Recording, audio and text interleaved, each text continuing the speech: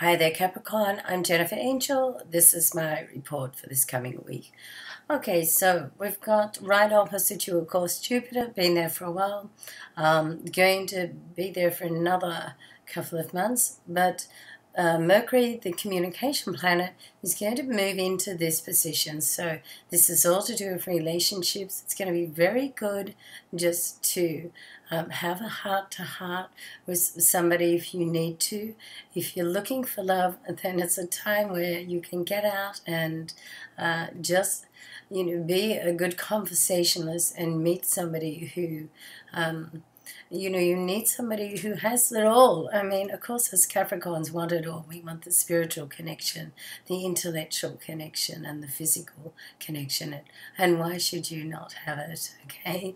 So, but this really is a great time to communicate and really talk to somebody from a heart level, heart to heart. Now, do this over the next couple of weeks because on the June the 7th, Mercury will go retrograde, okay? And it's always for about 3 weeks. I think it's 3 weeks and 3 days this time. It's going to come out of that retrograde phase on July the 1st. So we've got a couple of weeks sort of window here. Now, for most of the week, before Mercury does make this transit, it's sitting in your solar 6th house. This is all very much to do with work and the service that you give. There's also a new moon indicating a new beginning, and of course if there's a new moon, that means that the sun and the moon are both in the same location. So this is a great time for business as well, particularly through this week.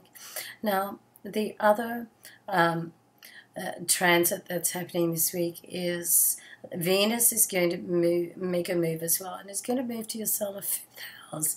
Very nice for your personal side of your life, very nice for love. You can really, with all that activity happening in your 7th house and now your 5th house, then if you're not, if you're, don't have a relationship going, you're probably spending too much time at the office, Capricorn. Okay, so get away from the computer and get out there and start meeting some people. If you're in a relationship, then certainly everything leads that relationship can move to the next level or the next phase over this period of time, okay?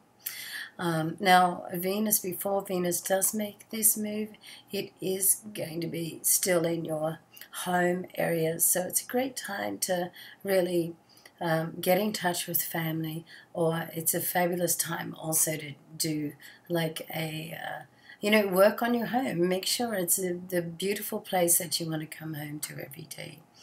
Now, Mars in your solar 10th house to do with business does have a trine, which is quite a lucky aspect at the end of the week, the start of the weekend, with the sun. Now, the sun in 6th house of work and Mars on the 10th house of career and business.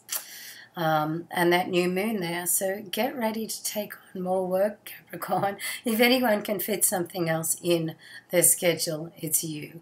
Okay, good luck to you, and I hope it all comes through for all of us, because as you know, if you've been watching me for a while now, I'm a Capricorn, so good luck to all of us, and look forward to seeing you next week and on my daily videos. Bye for now.